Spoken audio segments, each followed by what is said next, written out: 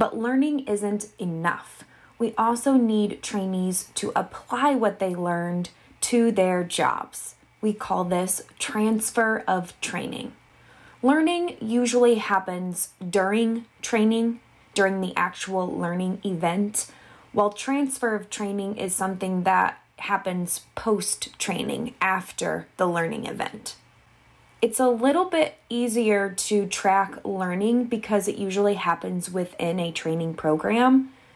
A little bit more difficult to evaluate transfer because it doesn't always happen in the training context. We have to collect information from employees' work environment, like performance data, in order to understand whether transfer of training occurred and to what extent. There are two important goals when it comes to transfer of training: generalization and maintenance.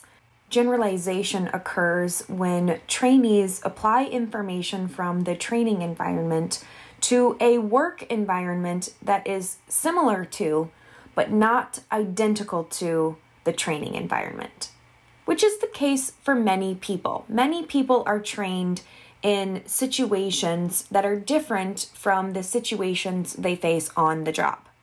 Maintenance is related to that idea that if we don't use something, we lose it. Use it or lose it. Maintenance involves the continuous use of some knowledge or skill or behavior on the job.